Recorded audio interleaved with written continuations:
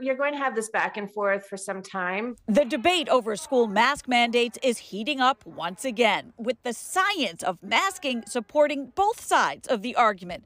Dr. Gigi Granval is an immunologist and senior scholar at the Johns Hopkins Center for Health Security. The research is very clear that masks work. I mean, this is just basic physics. Studies show that hospital-grade masks keep COVID droplets out of the air, provide protection for the mask wearer, and that one-way masking works.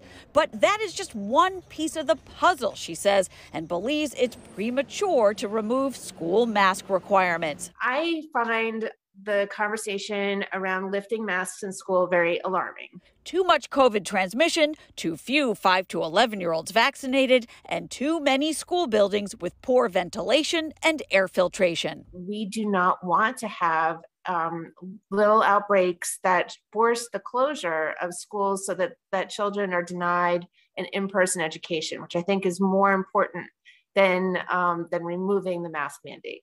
Hopkins professor Dr. Annette Anderson says it's important for the feds to step up and lead. I think we really do need our federal agencies to step in with some clarity and guidance.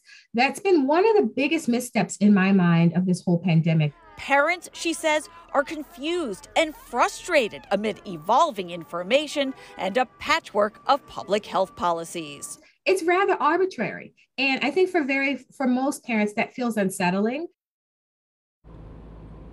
The experts also say that we need to wait until Paxlovid, which is the pill, the treatment for COVID, until that's approved for younger children and until it is in greater supply overall.